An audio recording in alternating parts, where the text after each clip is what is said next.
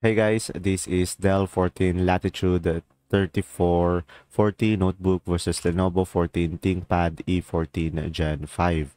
So guys, watch till the end in order for you to understand which one is the better option, and the product links will be in the description below. So guys, the main differences between these two is their target audience and build quality. So guys, I made this table over here so we can dive in deeper. When it comes to the build quality, the Dell is pretty much lightweight and it has a basic aluminum design, while the Lenovo have a durable chassis with a military grade toughness. And when it comes to the performance, guys, the Dell is much more efficient for everyday productivity, while the Lenovo have a higher end configurations available. And when it comes to the keyboard, guys, the Dell have a comfortable standard keyboard, while the Lenovo has a ThinkPad legendary tactile keyboard.